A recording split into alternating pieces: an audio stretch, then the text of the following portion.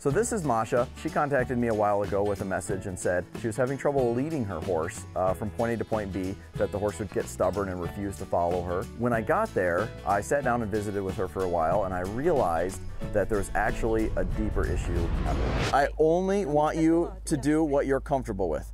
If you feel in any danger or you feel scared, you stop, okay? Immediately. You don't have to do anything. Are you scared to get on him today? I am. So after watching Masha work with her horse a little bit, I could see where the problem was. The horse would kind of associate being led into the wash rack with pressure of being ridden and doing some work. And so the horse had learned that it could outfocus her by just stopping and bulking up and refusing to go forward at that moment. So there's the spot. Now, couple things here. One thing you could do is every time he stopped, you would turn and look at him. You would lose focus. You have to have a strong focus. So one thing I could do is I could let the rope slide and put a little bit of pressure on until he comes forward. That's one strategy, but I want to give you another strategy. What I'm going to do is I'm going to put just a little feel here and spank him on the butt. Did you see the reaction from that? He, like, whoa, he got me, okay?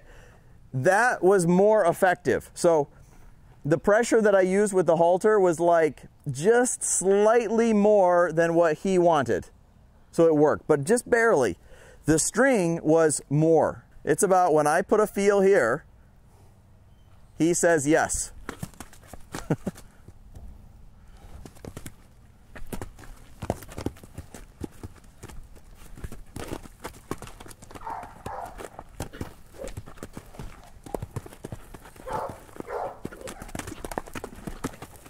So I just want to quickly show that technique I was using. So what's really important here is the timing of when pressure's coming on. So this horse had a very, very predictable habit of you're leading him and he stops and just refuses to come forward.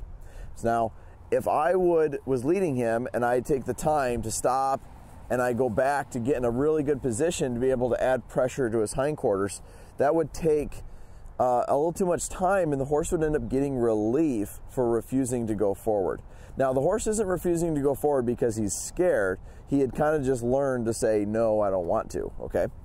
And so what I'm going to try to do is stand in front of him, but work at an angle and try to reach back to the horse's tail. So that's what I'm trying to do. It was kind of a poor attempt of it, but why it worked so well is because the pressure was still coming on when he was refusing, so that caused him to go, I don't want to refuse. Now the pressure came off, as you'll see in the video, when the horse finally goes forward. So the horse went forward and kind of trotted forward around me. That's when the horse got relief. So that's where the amount of pressure and the timing become really critical elements to training horses. So I'm really glad that came up, because that had the most meaning out of all of them. He really was sure not to come forward that time.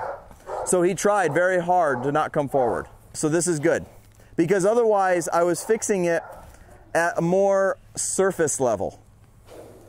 But because he tried very, very hard to go backwards that time, that is going to have more meaning. It's going to fix it better.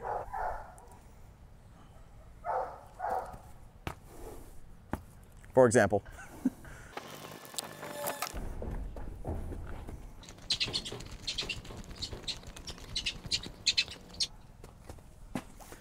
See, there, he thought about it, and then before I had a chance to use the stick, he changed his mind. So now that we've got through the leading issue and the bridling issue, the horse is operating pretty well. Now I want to get into helping Masha get more confident with her horse. But I want you guys to understand there's two types of fear that can be related to horses. One is the real fear that we all should have a baseline, that our instincts are telling us this could be dangerous because horses are tall and fast and we could get hurt doing something dangerous there. But there's also more of a made-up fear that we carry over if we've had a bad experience. So because she's had a past experience where she got very hurt by her previous horse. She was bucked me off, and I had a lot of injuries. I had fractures, like practically all right side. she's bringing some of that fear into her training sessions with this new horse. So over the years, I've learned a few strategies to help riders deal with confidence issues. And honestly, more than teaching horsemanship, it's one of the main things that I help people do is build their own self-confidence and build their confidence working with horses. So there's a proactive approach and a reactive approach. So I wanted to give her some strategies to help her if she's riding her horse and she starts to feel like she's shutting down. And what happens is as fear starts to take over, our vision becomes very narrow. Our breathing and heart rate increase, and we start to not even be able to think and react appropriately. So the first thing that I need her to do is if she starts to feel a negative thought come on, I need her to say, "This is simple. This is fun. I can do it." So it starts with the thought. We have to have positive thoughts because our brains are wired to make our thoughts become true, okay? So if you're telling yourself that you can't do this, that this is scary, that this is hard, your brain has to make those things true. If you tell yourself, this is simple, this is fun, and you can do it, your brain has to now make that true. The second strategy that I gave her was a breathing technique.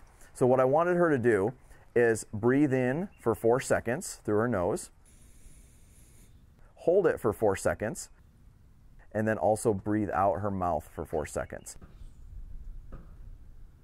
And this is a strategy that can help us lower our heart rate and help her kind of get recomposed. The third thing that I'm having her do is when we become very afraid, we lose our ability to notice things and we lose awareness. Our awareness becomes more tunnel vision.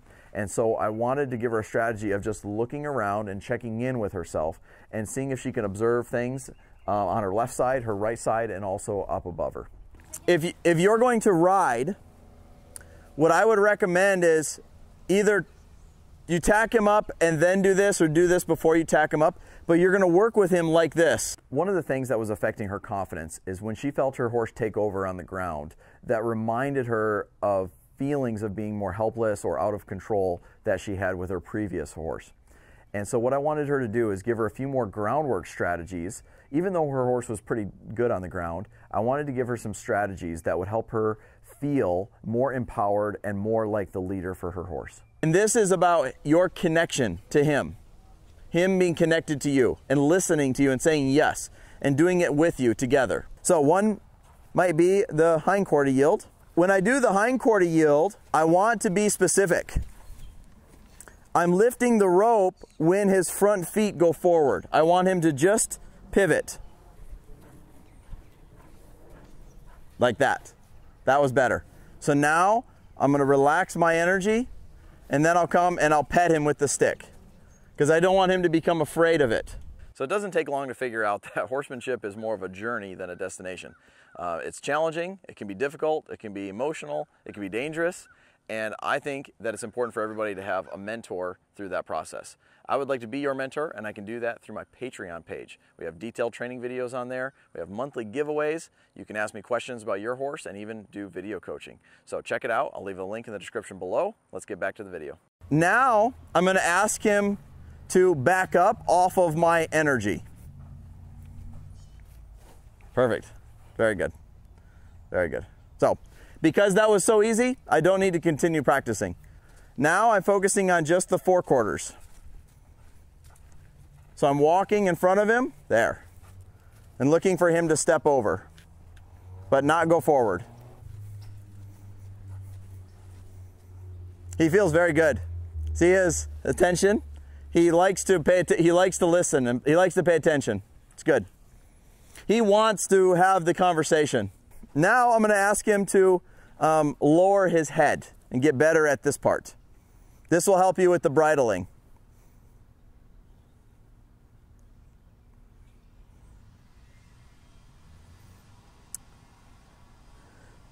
So he feels like he kind of knows this, but he's not good at it. So I would encourage you to practice asking him to lower his head more often, not just when you're trying to bridle him. Because then the rule becomes he has to keep his pole lower than your shoulder. If he goes above, you put a feel and you ask him to bring his head down. Now for a more difficult one, side passing. See that?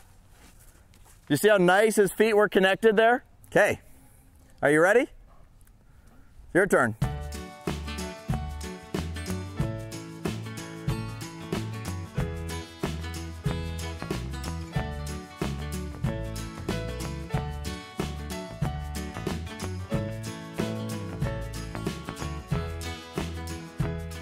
I feel I have horse again. I have horse back. So Masha regaining control of her horse on the ground made a big difference in her confidence for riding the horse. So with the strategies that she has and what she's learned on the ground, she felt much better about riding her horse.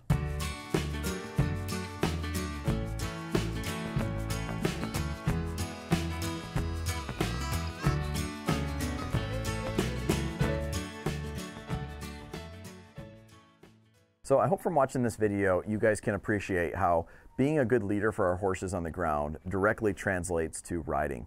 And where our mental state is at and our emotional state as we're handling horses makes a massive difference. So check in with yourself, get yourself collected and organized and feeling good before you go into playing with your horse. Hope you enjoyed this video. Hit that subscribe button. We'll see you on the next one.